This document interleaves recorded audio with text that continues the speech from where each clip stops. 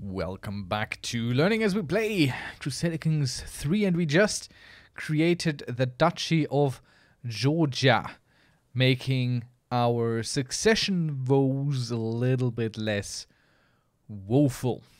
We have our ally over here, we have some enemies all around, well, potential enemies all around us, due to, well, the Abbasid Empire falling apart.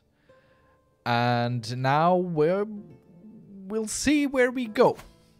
The next rank we would need to achieve with our dynasty would be that of a kingdom. Now that we've achieved the duchy. Of course, we will just check this out and we will see the kingdom of Georgia lies to the west of us. We could, of course, also check what else we might be able to create in terms of kingdoms. Let's check on his end. I think it might be a little bit easier and quicker. The kingdom of Dailam, that's quite a bit away. The Armenian principalities are already, well, principalities, I'm quite sorry, are already a kingdom, so we can't conquer this and be done with it. But of course, we could declare war against them and press our claims. However, they have more money, they have more troops, they are well connected. They, on the other hand, still have way more troops than just us. But it would be a nice starting point into here. Who else can we declare a war upon? Well, we can always try a holy war if we had the piety, which we currently do not have. But quite honestly, I've never seen piety as an important thing. But given our current geographical location, I think it is worth considering to play a more piously directed character, because it would make room for all those holy wars. It would, of course, make us a little bit weaker due to less troops from our skills. But that doesn't need to be a bad thing. Still, holy wars are dangerous because all these people of the same religion might still, you know, go against you. But for now, I think we're in a fairly interesting and decent position. Now, the Kingdom of Armenia itself isn't all that strong. Their ally, the King of Italy, is the problem. So what we are going to do is we are going to figure out how are they allied to King Louis, Princess Eglantine of Italy, which is not her. So presumably, it's also not her. Abbas. Who?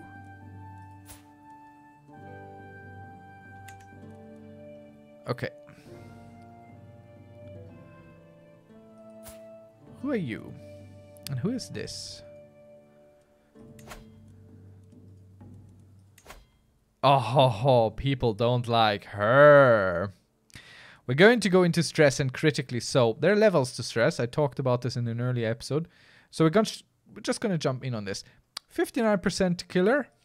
We're going to do that to break this alliance and potentially get on with it. Now, the music just popped up because we have risen in the stress level. This decreases our fertility by 10%. Quite honestly, not the worst thing to have. However, I'm not quite sure that actually is all there is. Might have a larger influence. We don't see it at the moment.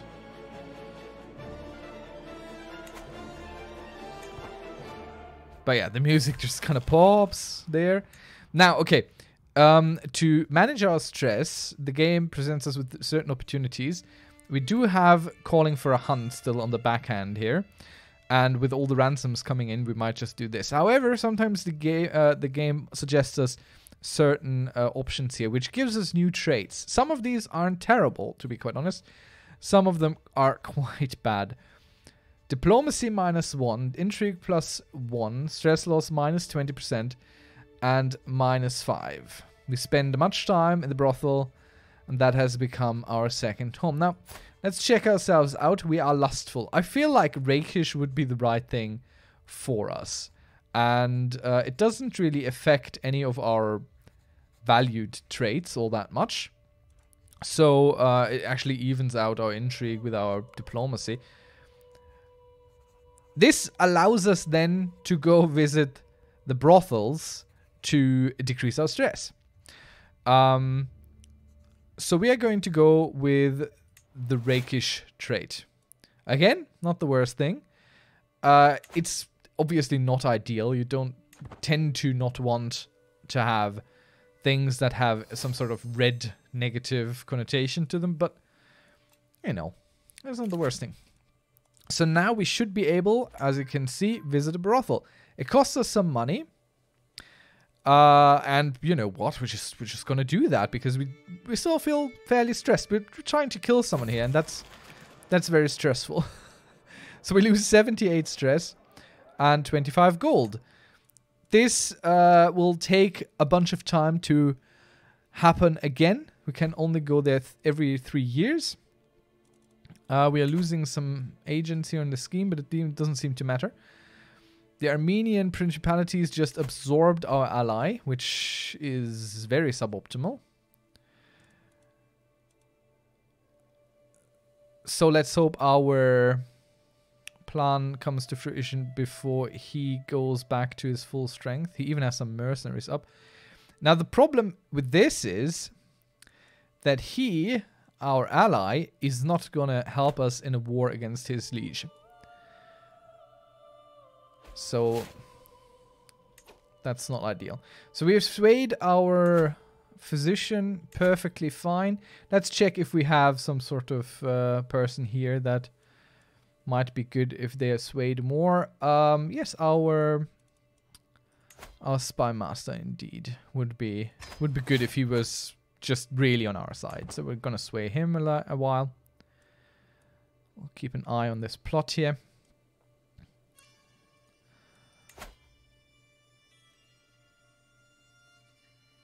So once he is at full strength, you can see it a little bit here. He should have 2,790 troops. He will be better than us. We have 2,044. Don't be fooled with the 5,000 here. That's with our allies. And our strongest ally is his vassal, so that's not ideal. What we could do, of course, we could swear fealty to him and then just eat it up from the inside. And since he is of our same religion and stuff, that wouldn't be all that bad, to be quite honest.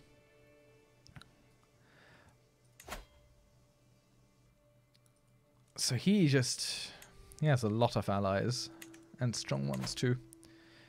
The quality of his armies is just better than ours as well. Oh no, our bishop is doing bad things which reflect badly on us. We can ransom him. Certainly, have your child, I do not care. We're not going to call for a hunt. Alright. The family craft, interesting. Some of these events you might not have at the end of the day.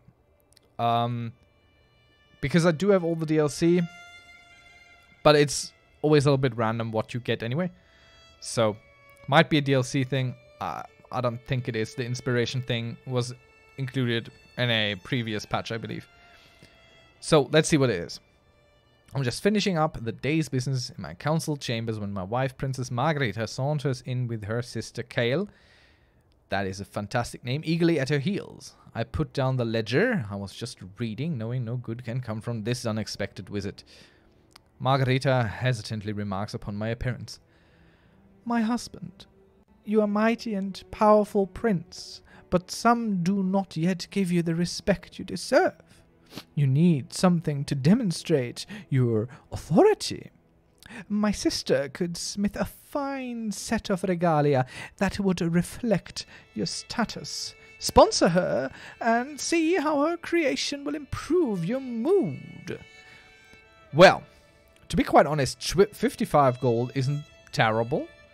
We'll task her with forging us a regalia. She is inspired, so she's very competent in her craft, so yeah, sure.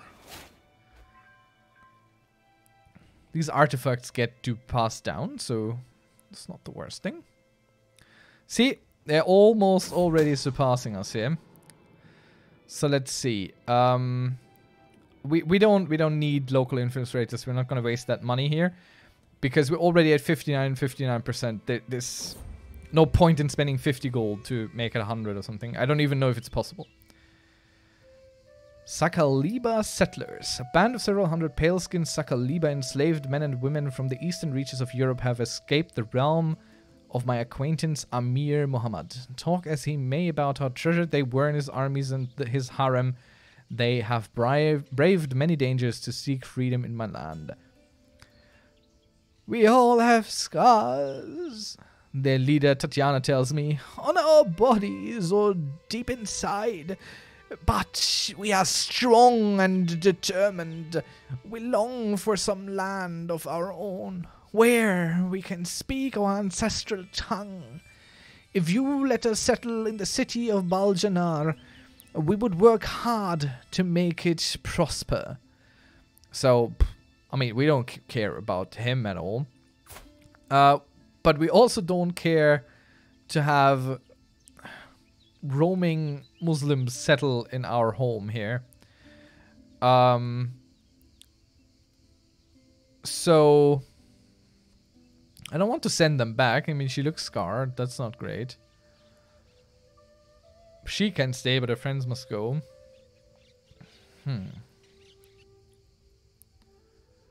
What does this settlers thing give us?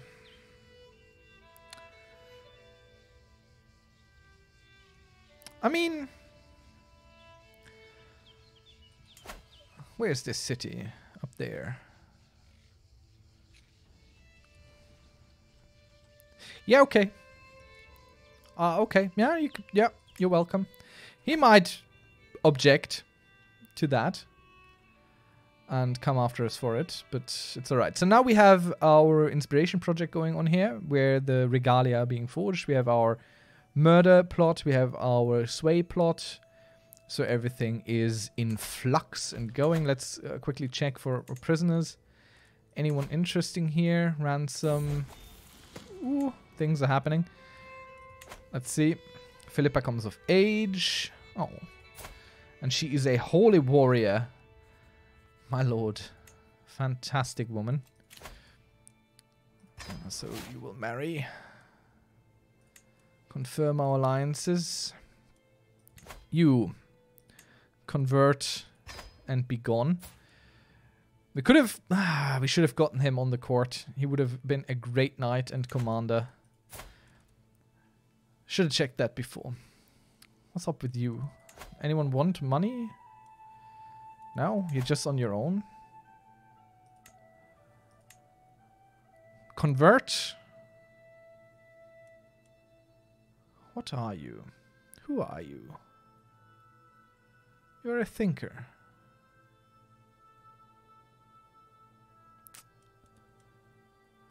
If I recruit a child, is it in our court? Let's figure this out. Okay, we want it to... Him, them. We want them to convert and to join our court. So once this is unpaused here, let's see. I mean, they do have parents. Kill the woman. Yeah, so they are in our court here. Alright. The Princess Eglantine of Zwinik is dead. So no more French alliance for this man here. Let's get you an education focus. You are going to go down the education thing.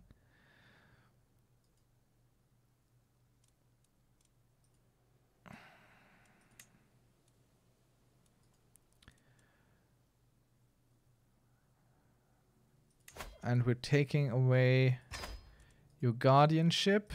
And we're going to give you someone else. Not me, though. Let's see. Who's learned here? Our son and knight. And we want to convert the child to our culture as well. I'm not sure why. This is just something I'm going to do because I can. And we're also gonna go ahead and pin him, because I'm now vested in how this child might fare. Okay, let's see. So this is a little bit better. Not much, but it is a little bit better. Let's pause. We have 2 counties that we want from him. And if we win, we go into a nice little truce as well. So we grow, he shrinks, and that's pretty good. However, again, our main ally contributing the most to our troops here will not join us in this war. They will not join him fully. This is what he has. But we only get 2,650, and he is over here. And he is, I don't even know where. He's, I don't know, somewhere. So before we declare this war, let's real quick check through our kids here. And their kids. So we want a matrilineal match for her. That doesn't really matter. Alliance power. Someone not too old, maybe. City. That isn't ideal. Plus, it wouldn't... I don't think it would give us that. Let's check our own children before we try and... Okay, let's see. Let's get some alliance power here.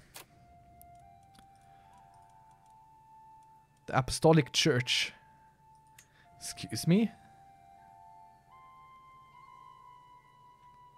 Where is the Apostolic Church? Okay, I'm sorry. I need to figure this out. This is very interesting. Where exactly is this? My boy. Where are you? Go to location. Okay. That's weird. That's really weird. Okay, let's go. We want an alliance power, and there are some counties here. It's a little bit sad because you're covering a lot of screen here, but we can move this around. So where are you? It's over there in Greece. I need something a little bit more closer to him. Okay, he's in the Principalities. He just doesn't exist on the map. He's nowhere near either. He is just a city. Like, he's the mayor. So he would be the best, but he's very far away, so he's also not the best. My. Do we have something for our boys, maybe? That gives us some alliance power here. The barony. I mean, baronies are better than cities, but they're still kind of horrible. And I don't see them anywhere here on the map, really. Yeah. It's a difficult situation. Very difficult situation. Does he have his troops raised? Is the question. He has a lot more men-at-arms than us. So that's a problem. You can see here, up there, this is the levies. So his basic troops, pretty much. And he has a lot of bowmen, 600 of them. We have 100 in comparison. He has 300 horse, against which we have nothing. Some pike would be good for this. And he has 20 onagers, which is very good for sieges. So he's pretty well equipped here. And his allies are also contributing a whole lot of that. What alliances do you have? Okay, that one is within his realm. So that doesn't matter. Both of these are within his realm, so these shouldn't join him. I'm a little bit confused.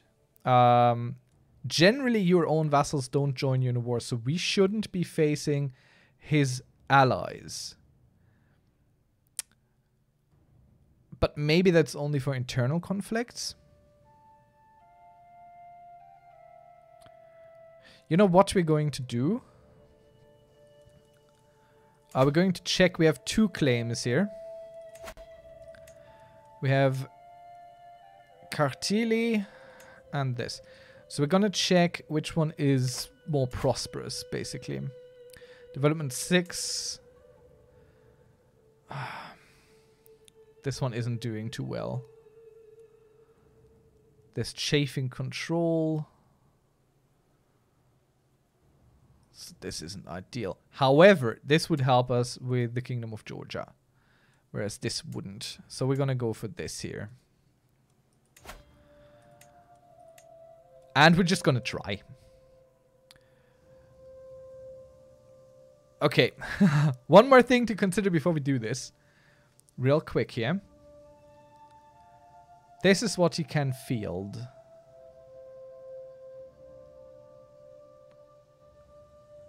The math seems to be off a little bit. I'm not sure. How does he 12 knights? If you check him personally, he doesn't. Maybe it does count the allies' military strength here as... It's a bit weird. This is definitely what we're going to face. This is not a wrong number. I'm just not quite sure how it gets to that, because... This is a bit weird to me. But I've never really looked closely at this. I have hundreds of hours on this. Well, almost 200, let's say. But I have hundreds of hours on Crusader Kings II. I still haven't looked at everything. And it doesn't really matter to enjoy the game, which is a very, very fun thing about it to me. So let's see. Will we risk it? Something to consider before we do. If we do this, it costs us 100 prestige. However, to call in an ally will cost us another 100 or so. And we might have to, because while his troops are currently less than ours, they're not all that much less, and they're better, potentially, than ours. At least they beat ours, in a way. So, maybe we don't do that, and instead we go over here.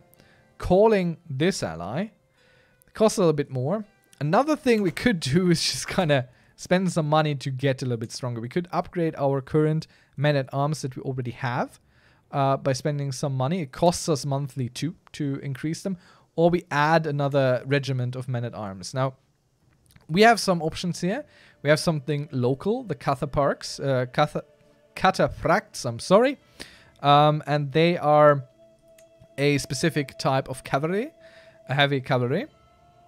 And if you compare them, well, there's no other choice for you for a heavy cavalry, but they're likely better than regular heavy cavalry. Something that I personally really enjoy is Onagas. Having something to help sieges is very important. But also having something against cavalry is equally important, I feel. Given that we are, well, surrounded by horse leading troops a lot.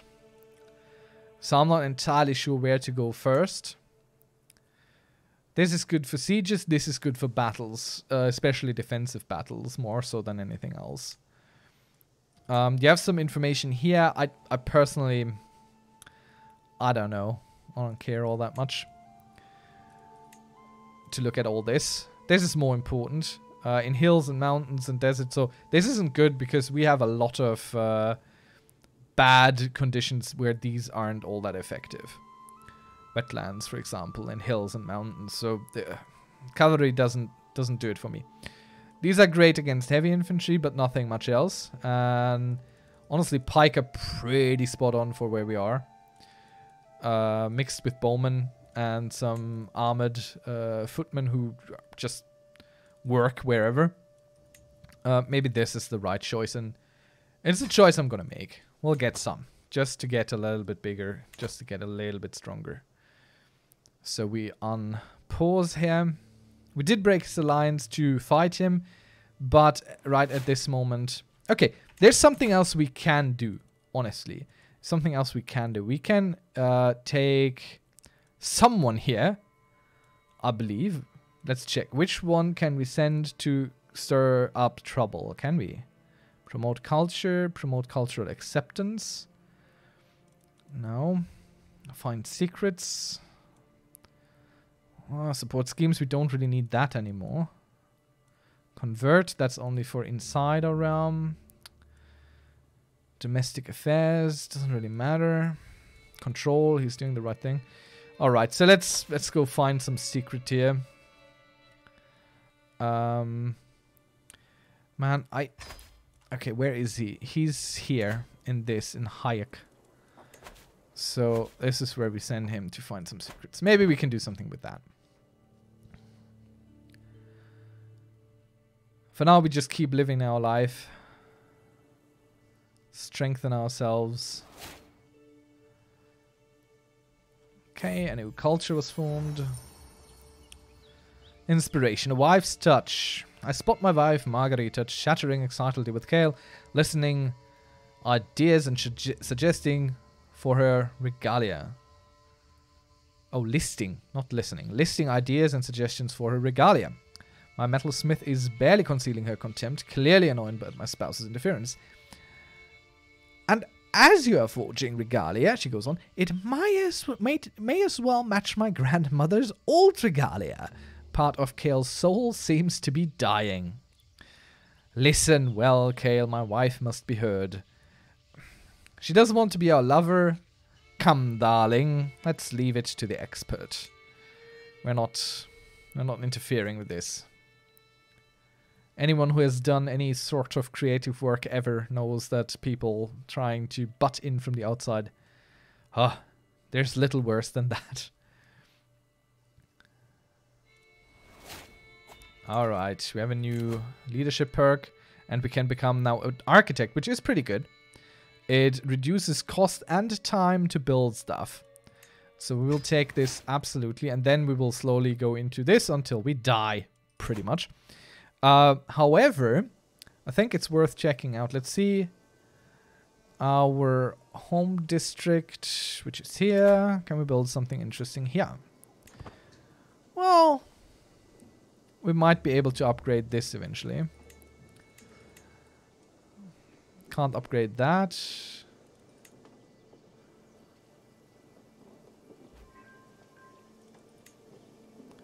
Because we don't have the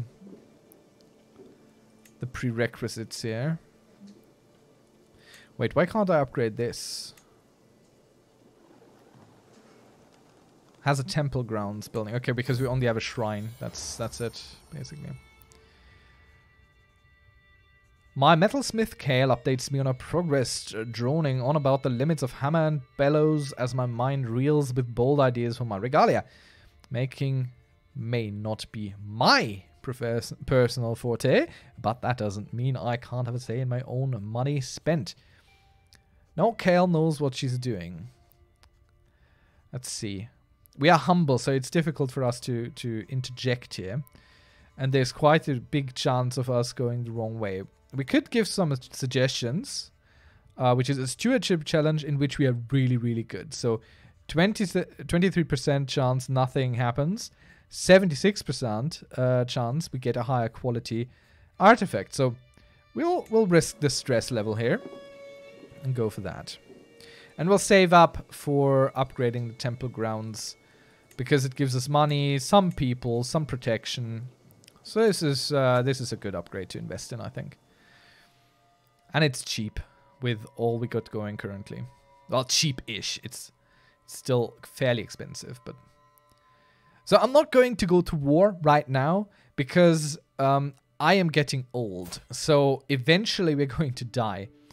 And I don't want to have my heir be thrown into a difficult situation right off the bat. I would like to prevent this. And everyone around us, while being fairly weak... Oh, I'm sorry, what was I saying? I just checked again and I just saw that he's down to 1,300 troops. Oh, my. We don't even need our ally for this. This we can take on our own. Oh. We're gonna do that. The reasoning why I wasn't going to do was basically... I don't want to weaken my position at this very moment. Because everyone we could attack is fairly well protected. But he is currently in a bad state. I don't know exactly why, but it doesn't matter to me much. So, yeah. Next episode, this is what we're going to do. Thanks for watching. Hope you learned something. If you got any sort of questions or input from your own game, let me know down in the comments. Talk to you soon.